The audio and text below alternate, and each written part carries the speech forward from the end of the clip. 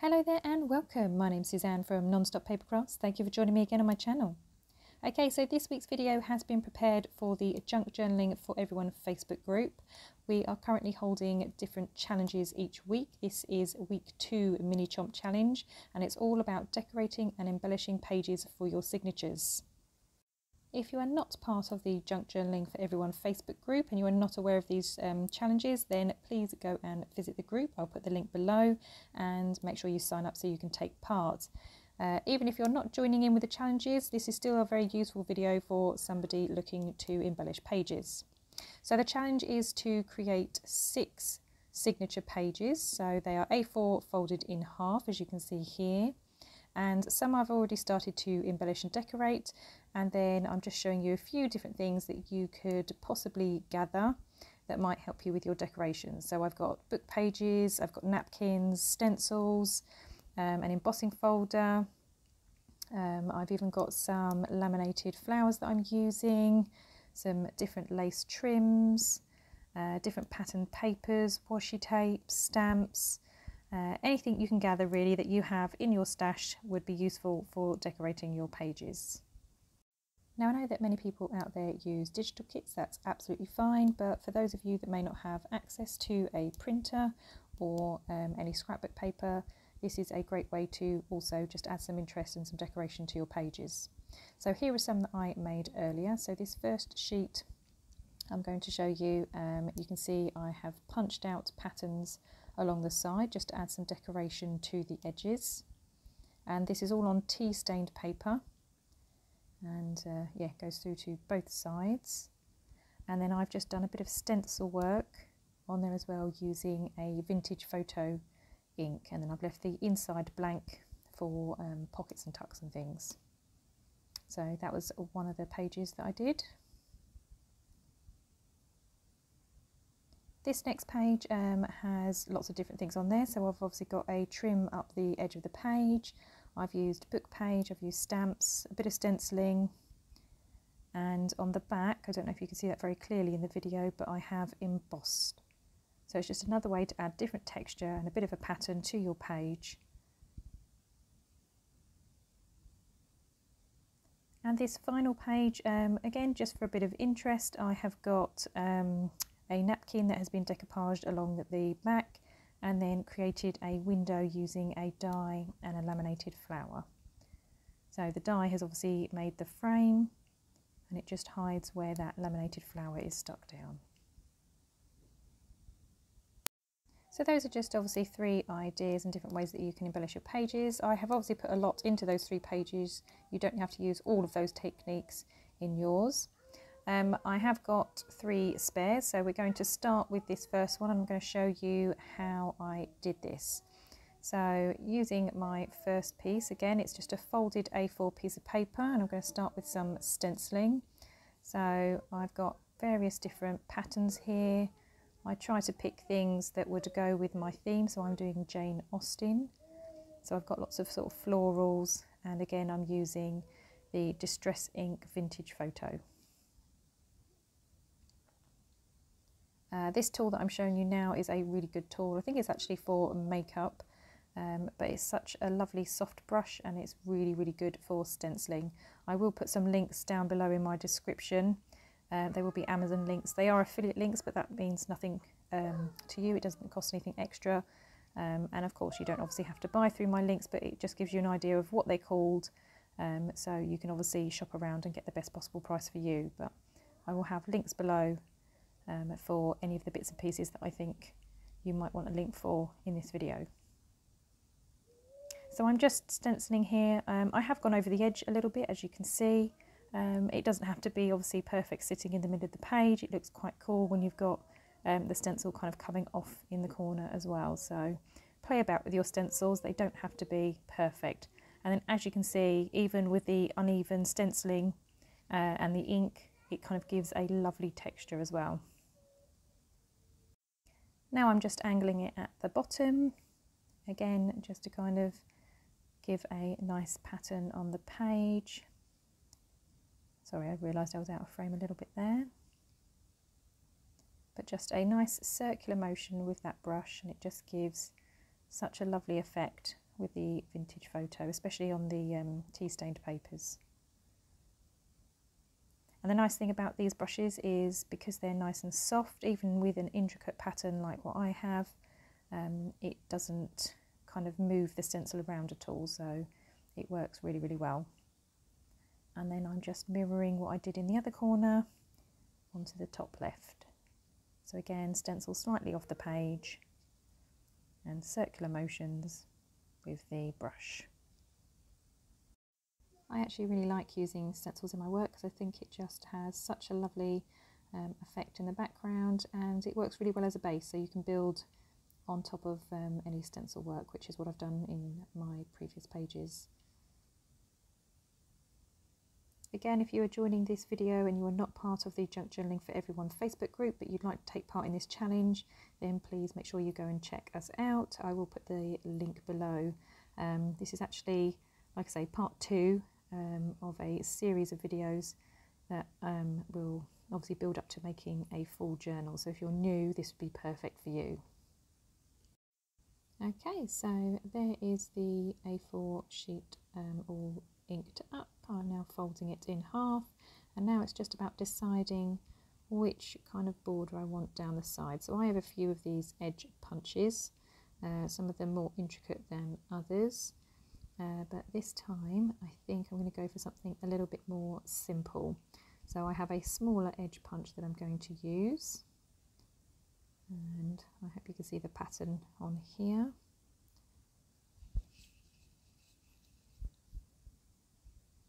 Also going to be using my decorative corner punch because it has a similar pattern to the edge punch that I'm going to be using. So I'm just going to do the decorative corners first at the top and bottom.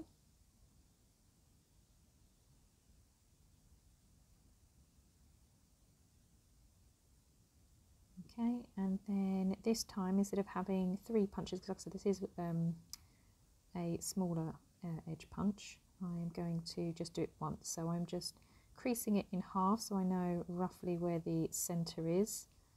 It would also help if I had my punch the right way round. There we go. So just slot it in and make sure, again, trying to line it up as best I can to the middle. And then when I'm satisfied, give it a punch.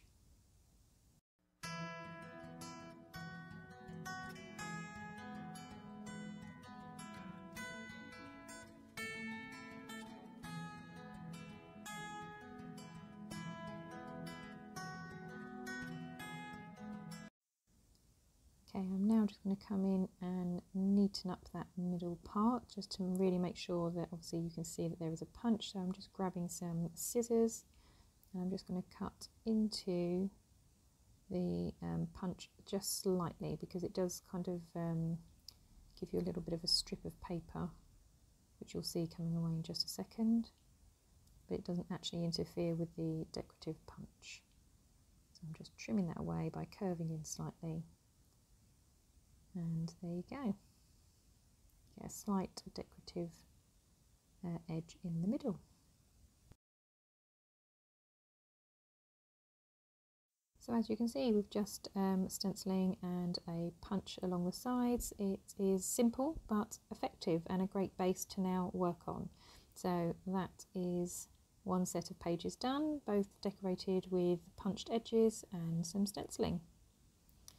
Okay, on to the next page. Now I am going to change things up slightly and do a mixture of both. So obviously this one has the decoupage napkin and the window, and the other one had the book page. So I am going to do some decoupaging again with what's left of my napkin, and yeah, add some different elements to it rather than the window on this one. So I'm just removing the layers. So most napkins I think have 3 layers. Mine's easy to peel off because I have already been using this napkin. So just removing that top layer with the pattern.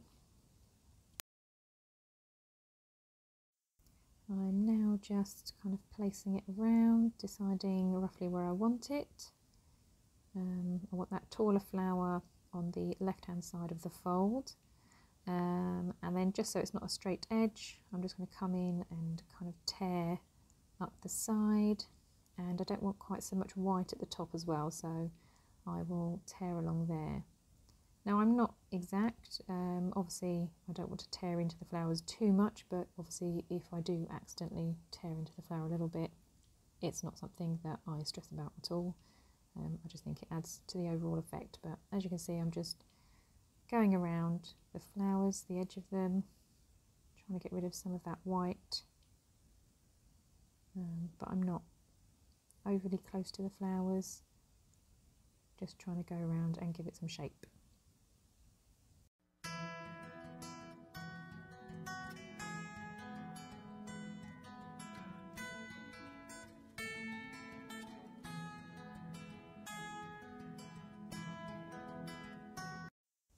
Okay, so again just placing it, trying to decide where I want it. Like I said, that tall flower I want on the left hand side of that fold, so it doesn't have to be dead centre, the napkin.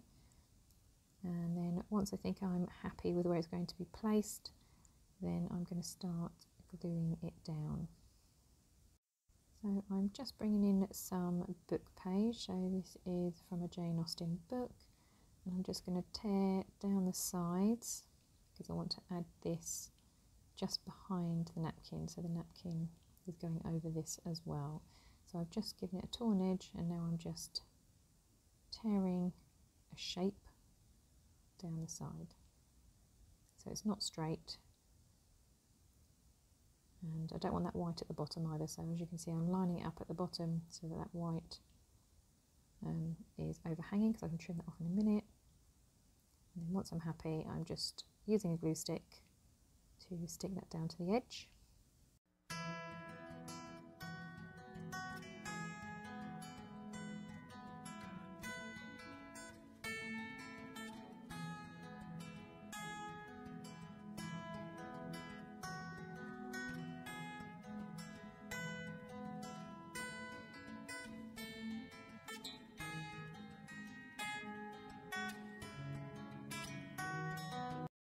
Okay, and now I'm ready to stick the napkin down. I grab my PVA glue, so it's just a standard PVA, nothing special.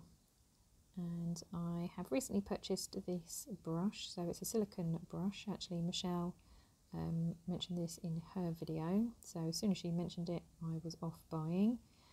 It has got a curved edge. I think this one's for the face, where I believe hers were for the hair, but it is obviously flat on the side, so it works just as well.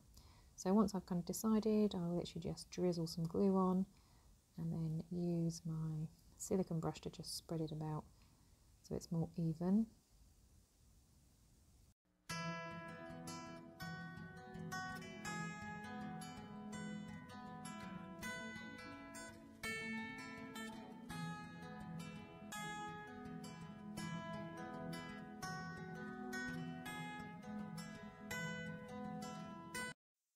Then it's just about eyeballing it and placing it down where I want it to be and smoothing it out, obviously very gently because the napkin can tear. And any areas that I've missed, I will just apply a little bit of extra glue and then smooth out again with the silicone brush.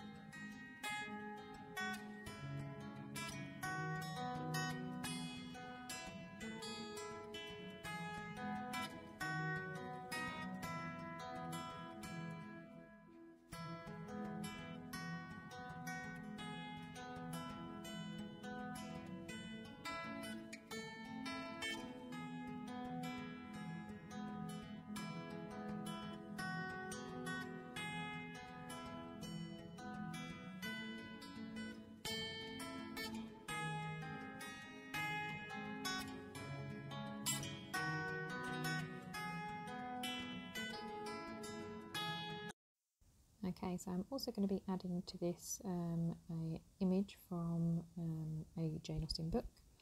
I really love the gentleman helping the lady with the coat, so I'm just going to tear around the edge of this, and I'm going to stick this on the opposite side, so on the right hand side where the napkin is.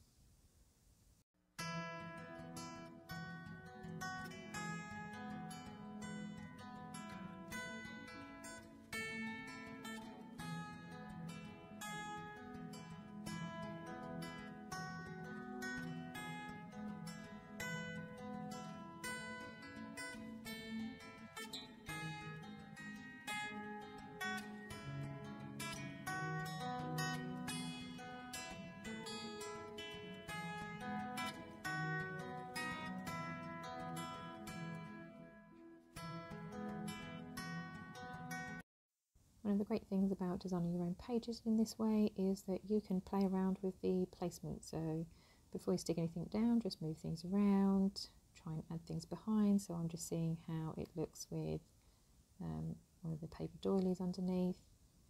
And yeah, it's a nice way to kind of just play around, build before you actually stick anything down. So I've got some pattern paper here. I was toying with the idea of adding some of that, but I don't think I decide to in the end.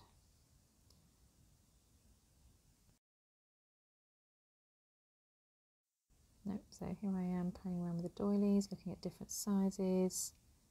Yeah, that one's way too big, so back to the small one. But there seems to be a lot of white space underneath the couple, so I'm not quite happy with that, so I end up tearing off that white space there.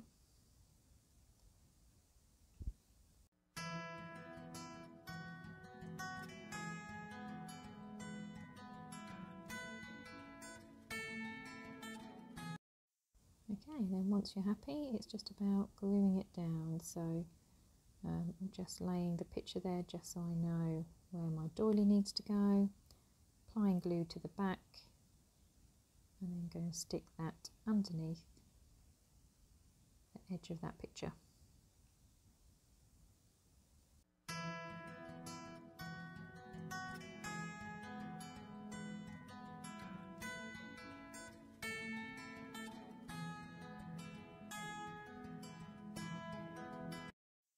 Okay, so just to add some extra interest, I have a text stamp here, so I thought I would do some stamping on the edge of that page as well, just behind the picture again, just to kind of add another level of interest, because we've got lots of kind of neutral colours. You've got the flowers popping on the page, so it just needed another colour. So I'm just making it a bit more faint, so I'm just stamping it once on some scrap paper and then just applying it on the page. So it looks very light to you on the screen, but I assure you there's some stamping there on the page. So I'm just doing the top corner as well, around where that picture will be. And then once I'm happy with my stamping and where the positioning is, then I can stick down my couple.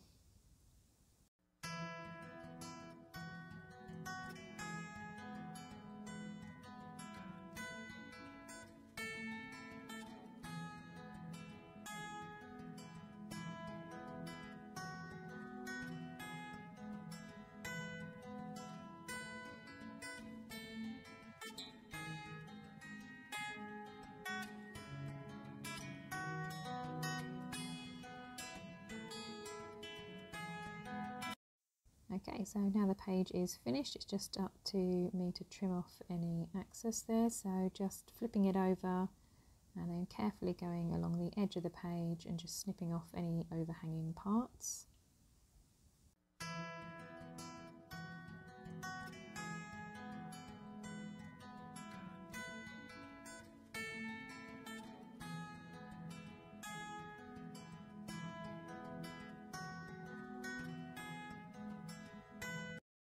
And there is a second page done. Now obviously because of the glue it's going to be quite wet, so you're going to want to leave it to dry. If you find that your paper is a little bit warped, then just leave it under a heavy book obviously once it's dry, and it will flatten itself out. But there is room there for journaling, and then obviously the inside is blank again for either journaling space or if you're going to add pockets and tucks and things like that.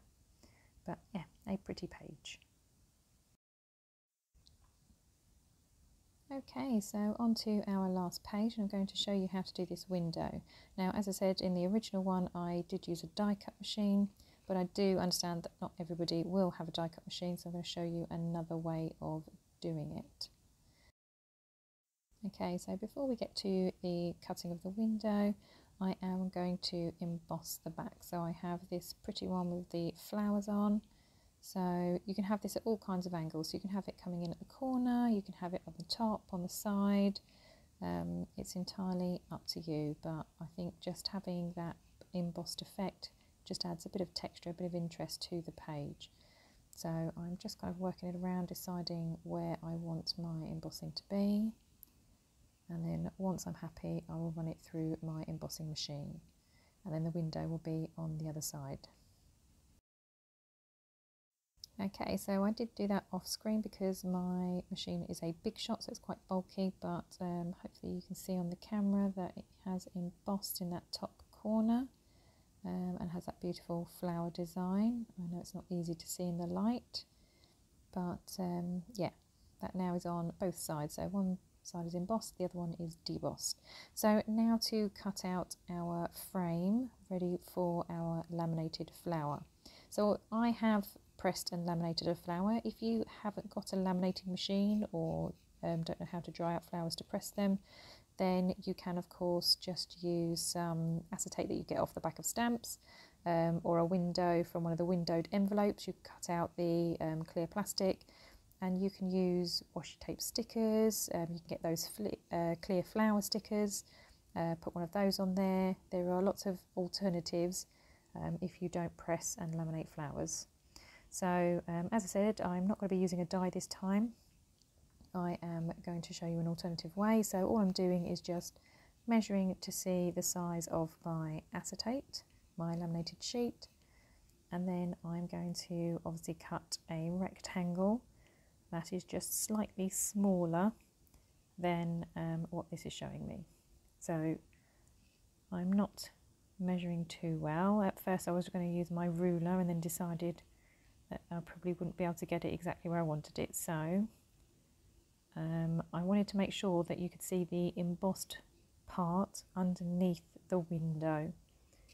So I'm just laying it on top, and then with a pencil I'm just going to draw around my laminated piece, just so I have a rough idea of size.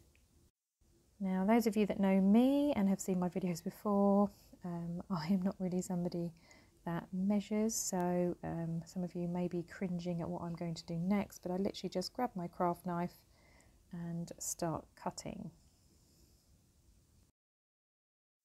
Okay, so here I'm just bringing in my mini craft mat, and I am grabbing my knife, using my ruler, and like I said, sorry for those of you that like to measure if I'm making you cringe here, but I'm just looking at my pencil lines, going slightly within them, and then yeah, just judging it and cutting. If you are somebody that likes to measure, of course, please do measure.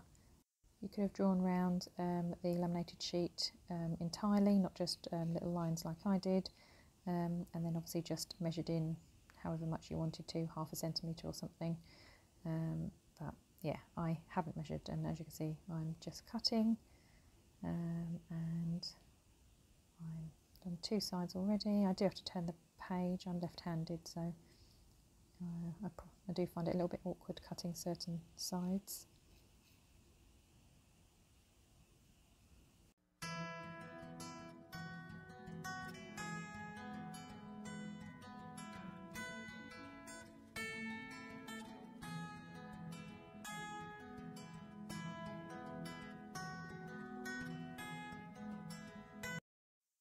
Okay, so there is my window cut, and you can see the embossed on the other side, so that's all good. Just retracting my knife and putting that away before I do myself an injury, and also just checking that I haven't misjudged and my laminated sheet fits, which it does.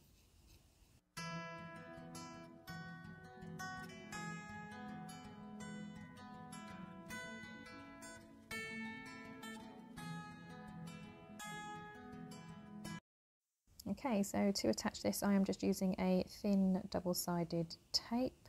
I'm just going right up to the edge of the frame and just cutting some strips. It doesn't have to go necessarily from top to bottom in its entirety because I will be going over the top with a washi tape.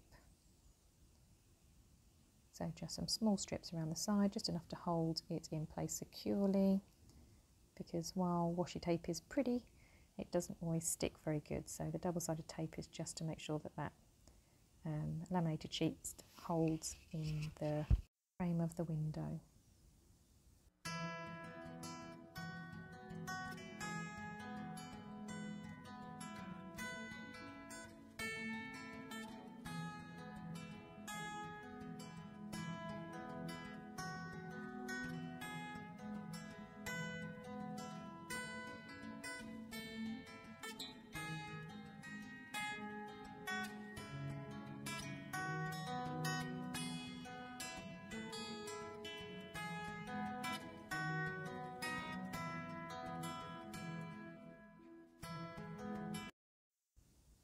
Okay, so now that that is carefully stuck in place, we can see through.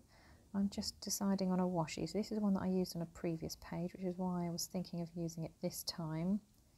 But after I keep looking at it, I don't think it's the one I want to use. I do start trimming it, but I will change my mind in just a moment. Yep, there I go. Okay, so these are some washi samples that I actually got from my sister. The reason I'm not using the other one is because it's one that you've got to peel the backing off, and I could never get the backing off those. So I was having a look at these, and there's a lovely one with a text on. So I think I'm going to use that one. And all you do is just tear your strips. It does not matter if they're even or not. And you're just going to create a border with the washi tape. It hides obviously the edge of the laminated sheet, and it's decorative, so yeah, a win-win.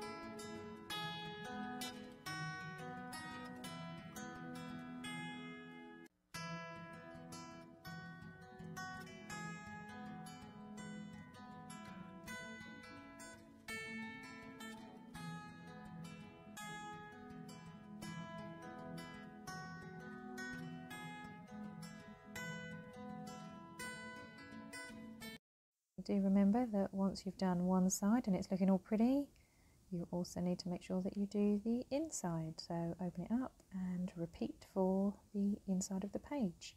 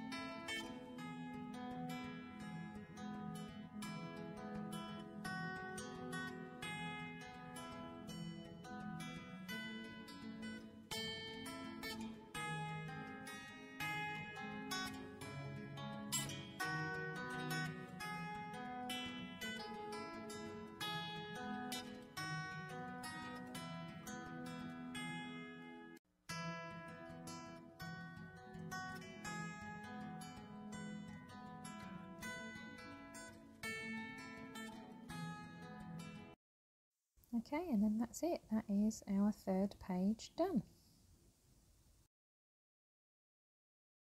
Okay, so here are our finished pages. So we have 6 decorated pages now, all with the Jane Austen theme, because obviously that's the one I'm doing. And just to take you through them, we have one that has beautiful cutouts on the edges and the lovely stenciling on the front and the back, and then plain on the inside, ready for any pockets or journaling space.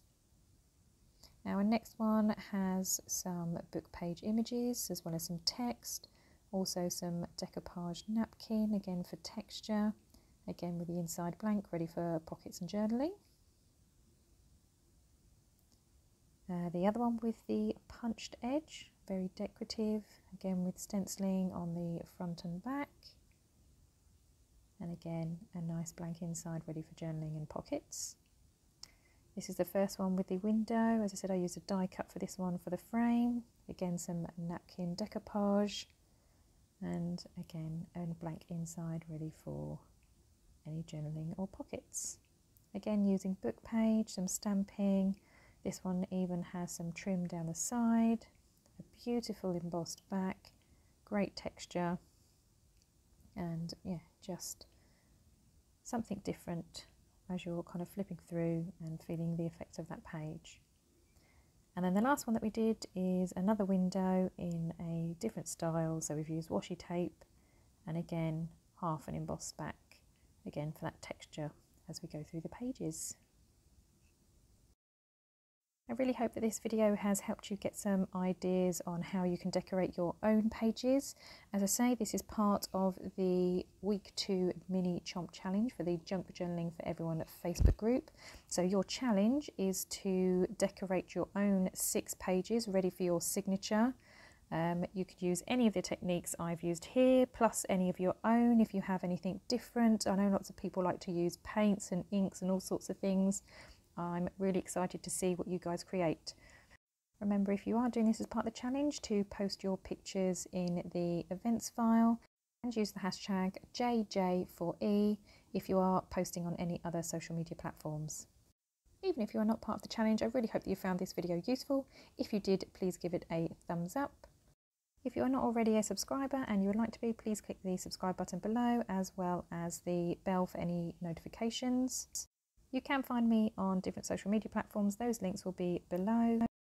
As always, thank you so much for watching. I hope this has been an inspiration to you, even if you're not taking part in the challenge, and I hope you have a wonderful crafty day. See you later now. Bye bye.